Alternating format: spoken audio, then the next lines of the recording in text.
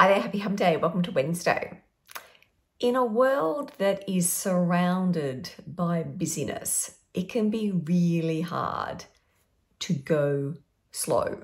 We worry that if we go slow, we're going to miss out on something, that we're not going to have enough time in the day to get the things done that we feel we must get done. There's also a concern that if we kind of step back a bit and take our foot off the accelerator, that we're going to get left behind.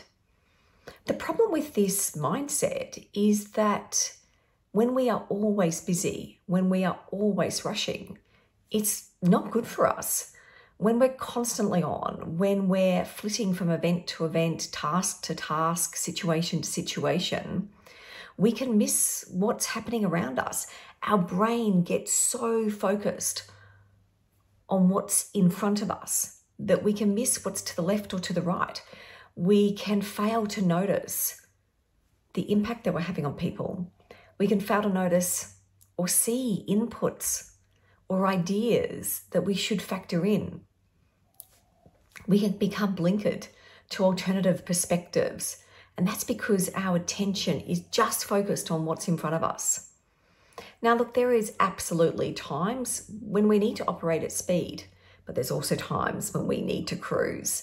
And by cruising, I'm not suggesting that you sit back and do nothing all the time, because there are times when doing nothing can actually be incredibly productive.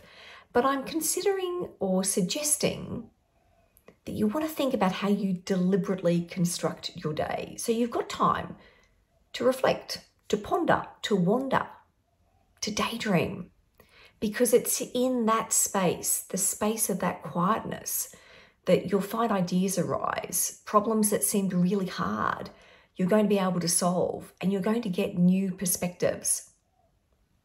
Now, I love getting things done, ticking the list off, getting that little dopamine hit when you feel like you've achieved a task and you can move on to something else. However, I frequently find it's when I'm cruising, it's when I'm creating that space for slowness that my best ideas arise. Issues that once seemed challenging, I find a different way to tackle it. Problems that look perplexing get solved. Rushing, that's easy. It's really easy to look busy. Finding time to think and reflect, that's much harder. I always love the quote from the author Henry David Thoreau, who said, "It's not enough to be busy. So are the ants." The question is, what are we busy about? It's such a good question, because being busy, it's a habit. It's something that you formed. So if you want to think about how you can find time to cruise, to go a bit slower on occasions, that too, it's a habit. You need the habit of slowing down. It's just like setting up a regular exercise routine or a meditation practice or reading every night. You want to build some structure into your day that enables you to create that space. So I'm going to give you some ideas to think about. Firstly, just challenge yourself. Do you actually have time already set aside where you can reflect, where there's time for creative thought, for that wandering and that pondering? And if so, is this enough time? Now, if you don't have any time allocated, then you need to really find space in your day to be able to do that, because you want to be able to really understand, how do I carve that time out? And if I already have some time carved out, is it going to be enough? If you don't have any allocated time, what's stopping you? What is it that is worrying you about slowing down? What are those roadblocks that you need to find ways to remove? If you're in that always busy category, how much of that time is spent productively? Because perhaps being busy is a trap and you're not being productive with how you use that time.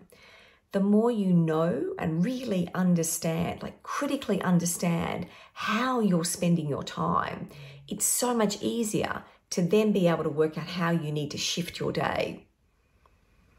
Ask yourself, what could stop you doing this? Are there some avenues where you can find more time to cruise? How do you get deliberate about that? And then lastly, focus on the benefits. So what you've been doing is working through, what am I currently doing? How much time have I allocated? Is it enough? If I don't have time allocated, how can I find more time? But now you want to focus on the benefits. The reason you want to focus on the benefits is when something is important to us, when we see that it adds value to our day, to our life, to our career. So in whatever context you're looking at it, becomes so much easier to be able to do it. You want to create a new habit, and you need to be clear on the payoff from creating that new habit. So for you to cruise a little bit more, what does that look like for you? Love to hear your ideas. Take care. Have a great week.